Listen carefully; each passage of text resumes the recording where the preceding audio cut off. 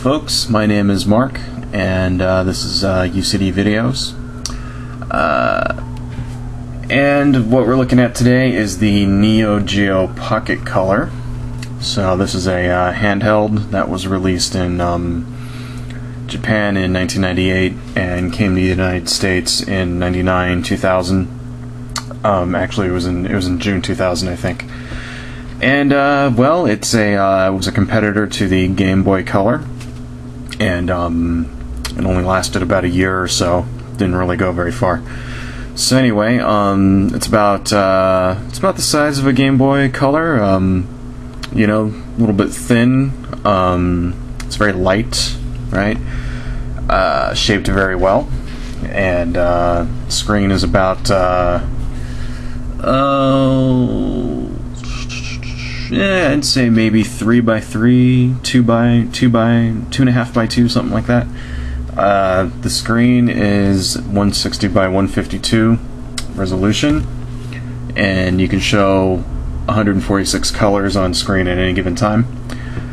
Okay, takes cartridges and runs off of 2 AA batteries, which go back here, which last about 40 hours. They last pretty long. It's not a power hungry thing. And it also has a lithium backup battery, which on my unit is actually dead. If I were to open this up here, if I had a screwdriver. Well, anyway, it's in there, and you know, I have to change that out because it won't save anything. So we got the screen here, A and B buttons. This is an option, like a pause, okay, power button. The cross pad is actually not a cross pad, it's like a little mini joystick. You can hear that clicking. Hear that?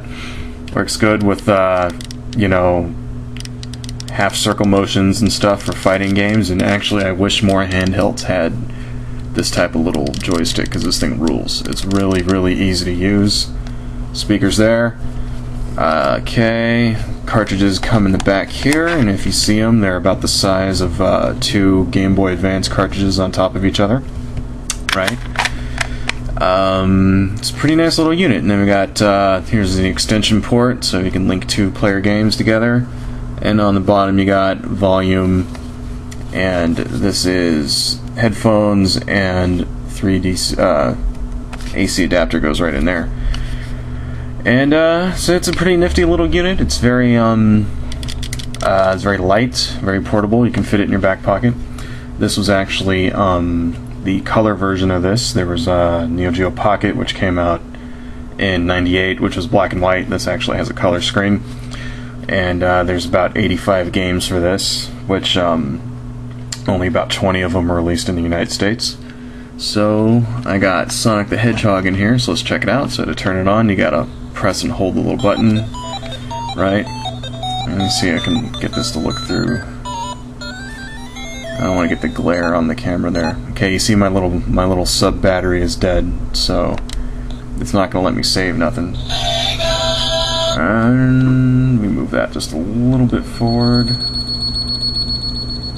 See, I'm trying to get that glare off. Okay, you can see that, right? I'll zoom in just a little bit here. Doesn't look half bad, huh? So let's start it up. Do a little bit of Sonic the Hedgehog here. Okay, it's not a bad little machine, you know. Oh, okay, it actually did save it. All right, I think I'm gonna need this is like World 2, I think, but I'm gonna have to change that pretty soon anyway. Not bad, not bad. This isn't gonna let me out of here, is it? I don't know. You know, honestly, I know people are gonna hate me for this, but I never really was much of a Sonic the Hedgehog fan to begin with, you know? Like, and you wanna know why? This is why. Watch this. See? And then when he jumps, he doesn't jump up, he jumps to the side. That has always just bugged me, you know, like, he's supposed to be the super crazy hedgehog speedy person, and he can't even, like, walk up a hill. It's like, that always bugged me, but I don't know. I guess Sonic is alright. I kinda like the 3D ones more. I mean, I know people are gonna, like, call me names for that and shit, but I don't even care. But anyway, you can kind of see, you know, the screen's actually very nice. It's not backlit, unfortunately. You know, which I think it loses some major points for that, not being backlit. But you know, because at the time, 99, you know, they had backlit screens which are affordable. You know. But anyway, all right, that's enough of that. Let's do a different game here. Okay. So I have 10 games that came with it. Actually, when I bought this, it was in a plastic thing, and it had 10 different games. So we have Fatal Fury. And this is Match of the Millennium, which is actually it has like Samurai Showdown characters and with other ones too. Puzzle Bobble, right? Puzzle Bobble is always cool. Samurai Showdown 2. Pac-Man. Turf Masters, right? Not a bad game. King of the Fighters R2. Last Blade, which is just like Samurai Showdown. In fact, it's like the exact same game. Samurais and shit. And Metal Slug First Mission. So let's do Metal Slug, since you can never go wrong with Metal Slug. You know, love that game. And it's really not bad. We'll check it out. How much time we got here? Oh, we got plenty of time. Alright. Let's turn her on. Alright. Gotta arrange that. Okay, that looks pretty good right there, right? Yes, I understand. Sub battery is dead. Memory failure is imminent. Makes it sound like it's gonna explode or some shit, huh? Like, memory failure is imminent. Okay, let's do Metal Slug. Rebel Army's weapons facility, blah blah blah blah. Yeah, whatever. Okay, let's go. Send Metal Slug. Destroy the friggin' weapons. Alright. Let's go.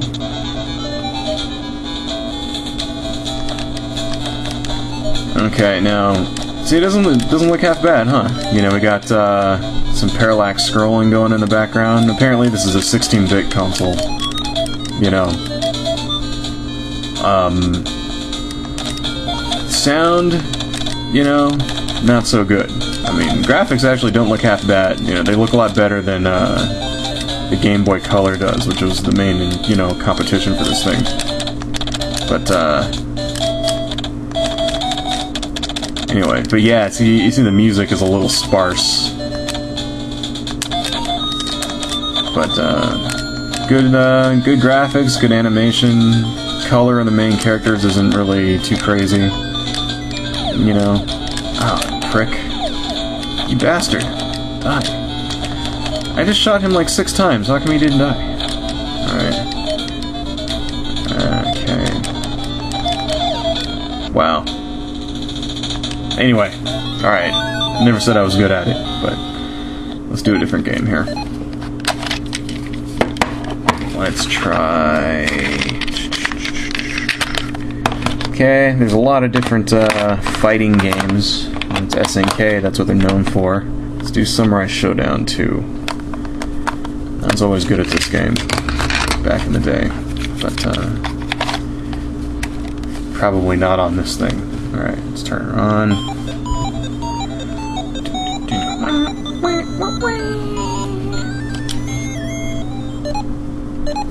Yeah. Alright, SNK.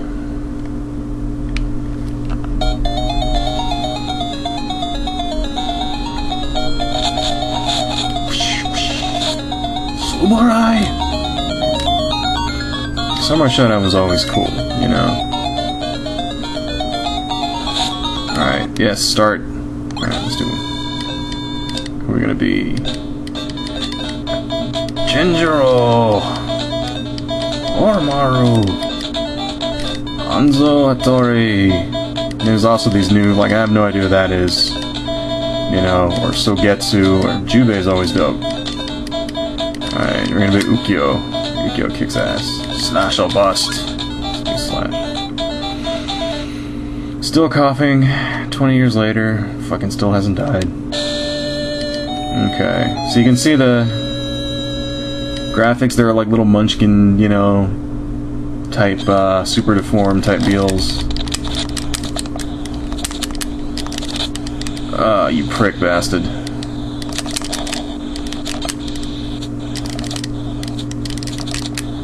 Alright. There we go. A little too far away. I don't know. I used to play this back when I was going to school, back in college. They had one in the lunchroom. Oh! See that? I have no idea how the fuck I did that. Just run with it, man. I don't know, I'm kinda... That one, alright. I was expecting that, but,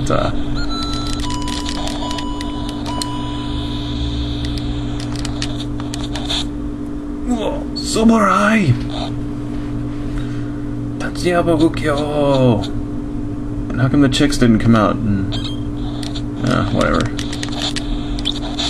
Oh, you prick! Hey! How come he took off, like, so much more?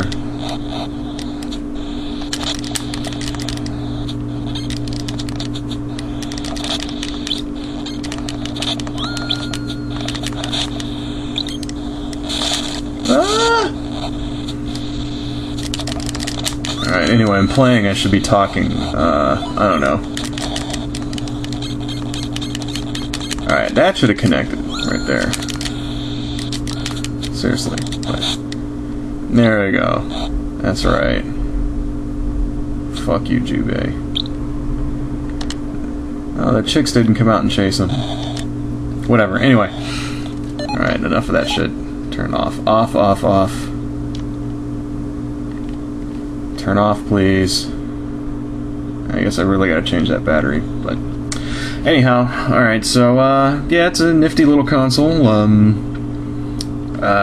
You know, they're really not that expensive nowadays, you know, if you go on, eBay, you can get one for... you can get one from between $30 to $50, depending on how many games are with it. Since they were released in the US, they're really not that uncommon, but, you know, is it worth having? Actually, yeah, some of the games are really good. You know, if you're an SNK fan, if you're a Samurai Showdown fan, you know, some of the games you're not going to get, these versions at least, you're not going to be able to find on any other handheld. I guess you can just download the ROM for it or whatever, but it kind of defeats the purpose, you know, in my opinion. It's a nifty, neat little handheld. It would have helped a lot if the screen was backlit, but can't have everything, so... anyway, it's highly recommended, folks. So, adios.